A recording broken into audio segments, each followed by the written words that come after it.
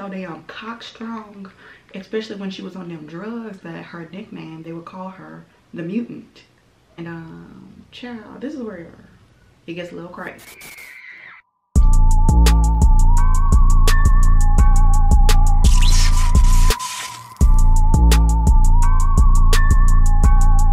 Hey guys, what's up? Welcome back to the channel. Happy Mother's Day. I'm filming this on Mother's Day and you should see this tonight, but I'm also getting ready to go to brunch, so maybe not, but happy Mother's Day anyway. But yeah, happy Mother's Day. We're gonna hop right in because I got somewhere to go. We can't lollygag, okay? We really gotta get into it and get the business clear so I can go to brunch. I'm gonna go ahead and slick my hair down while we're here. Do I have a scarf in here? But we are in Puyallup, Washington for today's case. Have we ever been to Washington? Probably not in a minute because I don't remember. Puyallup, that's the name of the town. P-U-Y-A-L-L-U-P. Puyallup. It's about 40 minutes outside of Seattle. It's one of the smaller cities right outside of Tacoma.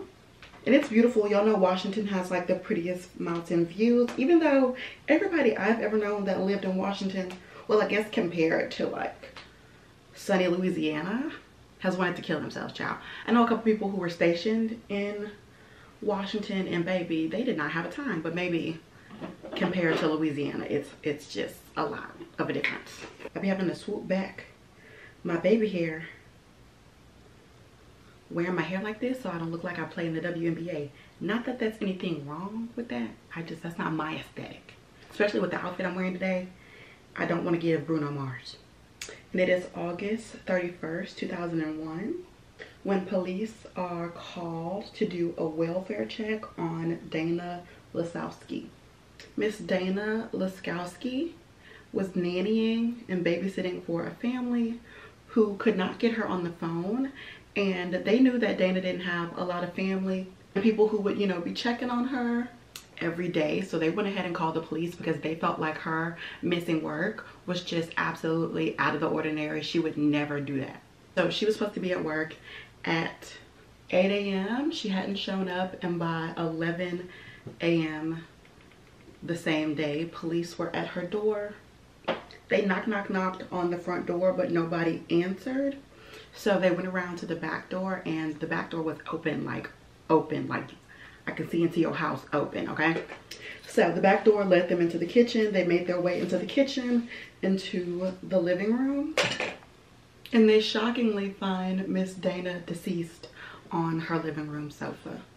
And there was obvious signs of foul play. Miss Dana was found in a really weird position on the couch. One of her arms was like behind her, like maybe somebody had her pent behind her back.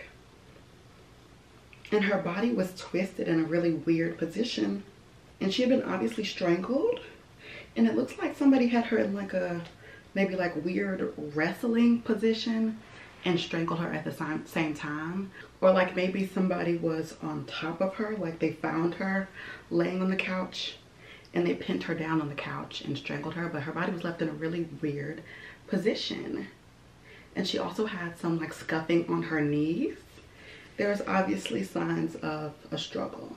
They believe she had been deceased just for a few hours, that she had died sometime the day before or the night before.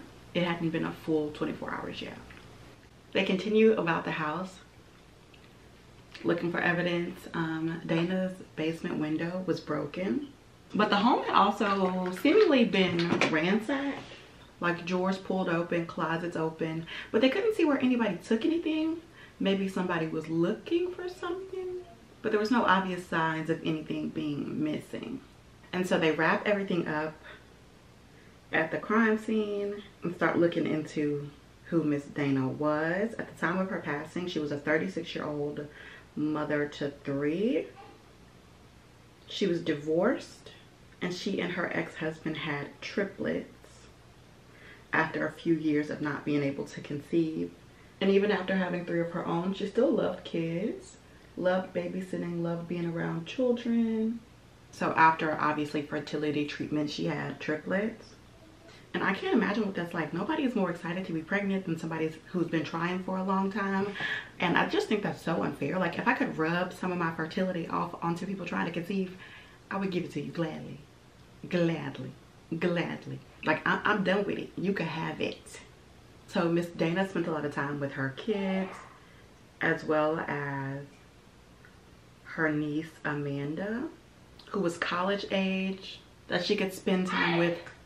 Can you stop yelling? He's yelling his ABCs. I guess that's a good thing. Ciao. But Dana would let Amanda have her friends over. You know, stuff like that. So she hung out a lot there as well. Miss Dana and her husband, the father of the triplets, had just recently divorced in 2001. I'm sorry if I'm talking fast. I'm trying to talk in between him yelling the alphabet. Sorry. And when they reach out to her ex-husband, Sam, they cannot get a hold of him. And it was his time with the kids. That's where the kids were at this time. Obviously, him having the kids and not answering the phone is alarming to detectives. Okay, my brows was looking a mess at first, but they came out. They came out. They pulled through. I thought I was going to have to start over my face. But when they catch up to Sam, they find out that Sam had been in the woods camping with the kids. And so he didn't have cell phone, nothing like that. In 2025, well, in 2024, if you go into the woods, do you have cell service? I know, obviously, in 2001. But when y'all go camping today, is it still no phone? Or do you have like a satellite and then? Child, it's not for me. But he actually came into the police station himself when he got out of the woods and he saw, you know, all the commotion, all the phone calls, voicemails, all of that. So, of course, you know, they asked him about his whereabouts. He tells detectives he was in the woods with the kids.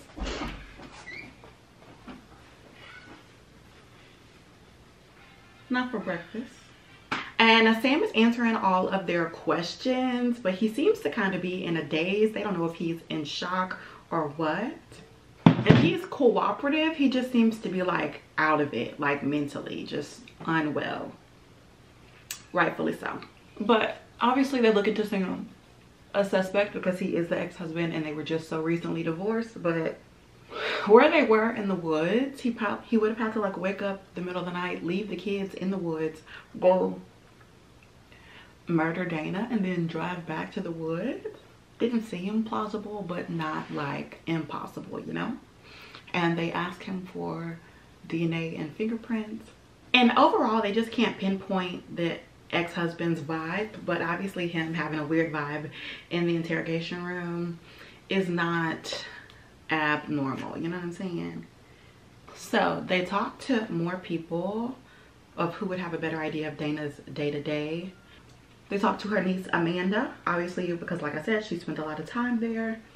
But she said her aunt didn't have anything, you know, weird going on that she knew of. And Amanda didn't know anybody who would want to do this to her aunt. And then they also talked to the people who called in the welfare check, the family that she would babysit for when she didn't have her triplets. And they said that they were actually so quick to call in a welfare check because Dana had been being stalked by this man that she had met, who she wasn't really interested in, that wouldn't really take no for an answer. And the family said that Dana had even told her, you know, if I don't come to work, if something happens to me, it was probably him. So obviously this gives detectives a new strong lead, and they look into who this man is. So this man's name was Patrick, and he worked for the cable company. When Dana moved into this new place, you know, after the divorce, he came in and installed her cable and wanted a little bit more, right? Like I said, Dana let him know that she wasn't interested, but he would not stop. He would leave flowers and stuff on her back porch. He was calling her incessantly. Stalking, full-blown stalking, okay? And the longer he stalked her and continued to be rejected, the more outrageous the things he was doing would get. First, he was leaving her like Shakespearean sonnets, you know, writing nice letters and poems. But then, trying to find my blush, it started getting dark. You know, he started watching her, peeping through the blinds, and writing letters about the things she was doing day to day, like, hey, I saw you made tacos last week. Those are my favorite. Weird. Patrick also had his work van, his cable van, that was a white, you know, work truck. It stuck out like a sore thumb, and neighbors had reported seeing the van parked behind Dana's house leading up to the murder. You know, they reported that before they even made the Patrick connection. But when they looked into him, they realized like the white van, you know, was his. That's alarming. So they knew who they needed to catch up to next, right? She had a full-blown peeping Tom in a white creepy van. So on September 2nd, with the accounts from her friends and family about Patrick, the sighting of the vans by the neighbors, and Dana's phone records showing how many times he had been calling her back to back to back, they were able to get a warrant for his DNA and a search warrant for his premises, his van, all of that. And they served that September 2nd. And he does not cooperate. He does not want to allow them to search, but obviously they have a warrant. It doesn't really matter. But he is real, extremely suspicious when police show up to his door, right? But they don't tell him exactly what's going on. Shit, I guess they kind of assume that he just knows. But when they bring him in to the station, because like I said, they have the warrant for his DNA and all of that, girl, they tell him what's going on, tell him that Miss Dana has been murdered, and he's like, whoa, listen to me. I'm a stalker, but a killer? Hell no. Okay? So he backtracks. He does a full 180. He's like, you know, take my DNA, search whatever you gotta search. Like, no. I might have been stalking, but killer, not me. And he starts to cooperate with detectives. And luckily for Patrick, he does this 180, he turns things around, and he does have an airtight alibi for the time of the murder. Which is obviously great for him, but not so much for detectives who are ruling out, you know, their best suspects so far. And now they kind of need to start from the ground up. So the next person they look into is Dana's on and off again boyfriend. His name is Michael. And Michael lives all the way in Canada, girl. Well, technically it's not that far from Washington, but, you know, across the border. They were doing the long distance thing, but apparently that wasn't like the issue. Michael worked in the film industry in Canada, and he just partied a little bit too hard for Dana. So she had called things off. But detectives know if he was involved in the murder, there would be record of him crossing the border. So that's good for them. And they realized that Michael had tried to cross the border and come into Washington on the night of her death, but he was unsuccessful for some reason, whatever reason. Border Patrol didn't let him cross. And that's an odd coinkydink, right? But Michael said that he and Dana were actually on the phone and she sounded off. And he was concerned. He said he was especially concerned because he said, I love you, when they were getting off the phone, and she did not respond. So this prompted him to get in his car to come down and see what was going on, but he could not cross the border because of an ongoing legal matter he had in Canada. Child, I don't know. That's what he told police. So they're kind of exhausting all their leads. Everybody has an alibi. But they figured Dana was murdered by someone that she knew.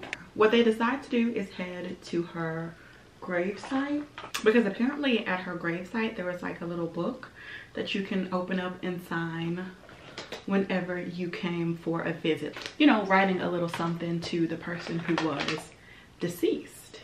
And they figured if she was murdered by someone she knew, maybe this person had visited the grave and, you know, left some type of note or message or apology, you know, in this little book.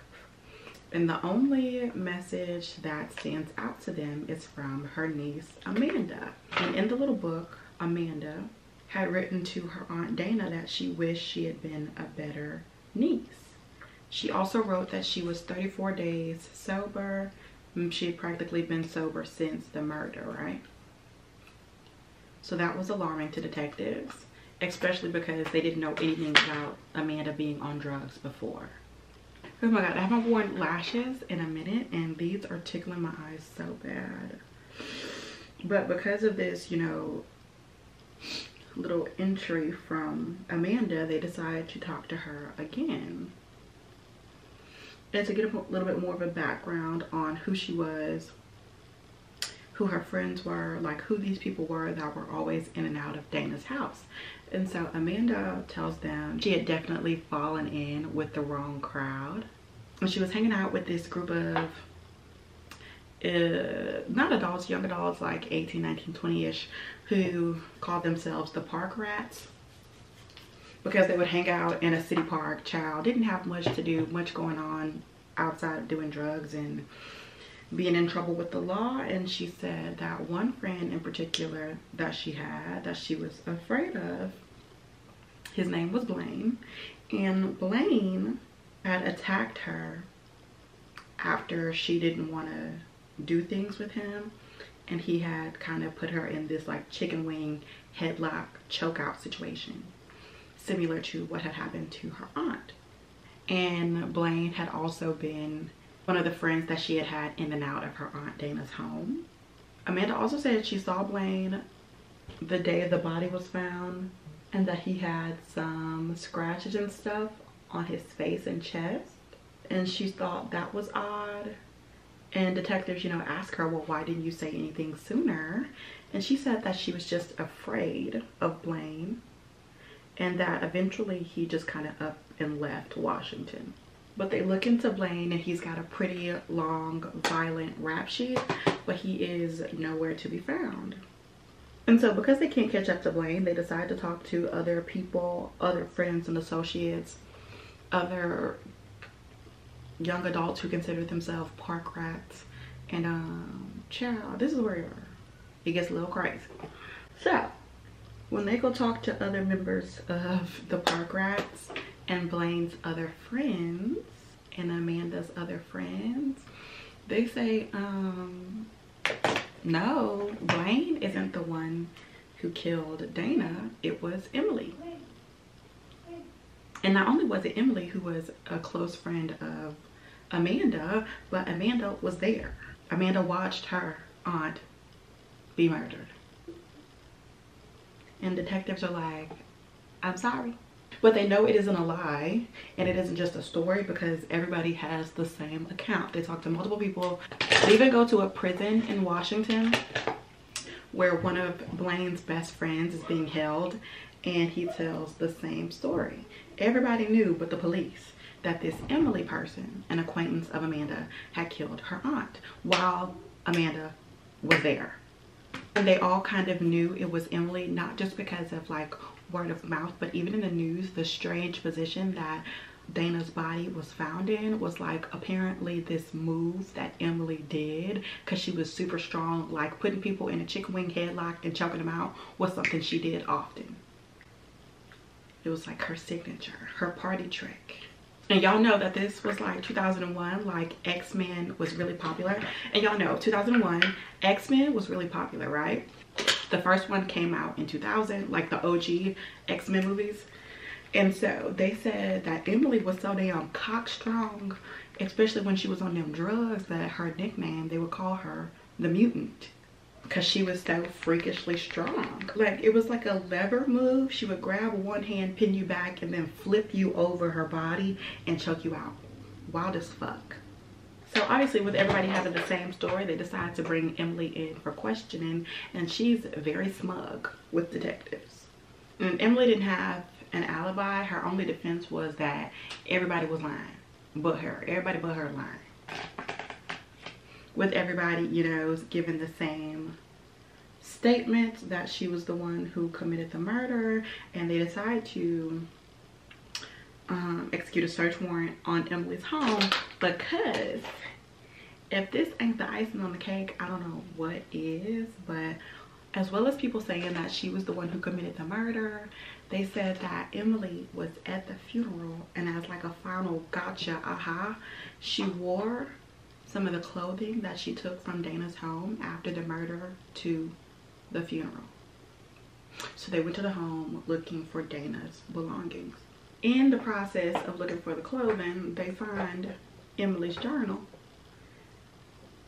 And in her journal, she has a bucket list. On this bucket list, killing somebody and getting away with it was number 9 on her list. Followed by start a fatty club, whatever that means. Number 2, go to Italy. Number 1 is shrooms. Number 2, go to Italy. Number 3, Amsterdam. Number 4, she wanted to record a CD. Number 5, name a star after her children. Number 6, own a mini horse and lamb. Number 7, go to the Caribbean for a month. Number 8, own a house and condo. And then number 9, kill somebody. That don't even fit. All the other goals are very aspirational outside of shrooms. Also in the journal, she had an entry where she was mad at Amanda, and she said that she could kill Amanda and strangle her just like her aunt, because she was so mad at whatever had happened between the two of them. And by March 13th, 2003, they have enough to indict her for the murder of Dana Lasowski. Yo, yo, yo. What's up? Happy Mother's Day. Thank you. To you. So, because most of this evidence is circumstantial and they're not getting a confession out of Emily, they decide to bring in Amanda and offer her a deal in exchange for her testimony, cooperation, all of those things, even though she gave them a false lead, child. So this is the story that Amanda gives detectives. She says that they were high on drugs. She says that night of the murder, they were tweaking out, she and Emily together, and they went to Dana's house to ask her for more money so they could buy more drugs, but she says no. Amanda goes on to say that Dana wanted them to leave and that she reached toward Emily to like guide her towards the front door. And this is when Emily put her in that little like wrestling hold, flipped her, and started strangling her. But her wrestling move didn't go the way it normally did. She snapped Dana's neck. Dana started gurgling and choking, and soon after she was deceased. And Amanda said that she didn't come forward about the murder, not because she was afraid of Emily, but because she didn't want to be dejected by her family. Which I can't even imagine. It's somebody I want to fight for my mama, and I've been wanting to fight this lady for my mama for a long time. Like, I can't imagine nobody putting their hands on my mama or my auntie and me just standing there. Especially if I'm on drugs. Not that I would ever be there. But are we about to tear it down? I'm not about to let this mutant strong wrestling move bitch put their hands on my auntie, but child, Amanda was not me. But because of her cooperation, Amanda gets off totally scot-free. But before they can go to trial, Emily takes a plea deal, and she gets 7 years in prison for the murder of Dana. 7. And probably got out sooner than that. Ain't that some shit? How we feeling about this one? As always, let me know your comments, thoughts, and opinions in the comments down below, child. I'm about to head to brunch. I'm gonna shut up so I'm not late, and I will see y'all in the next one. Bye.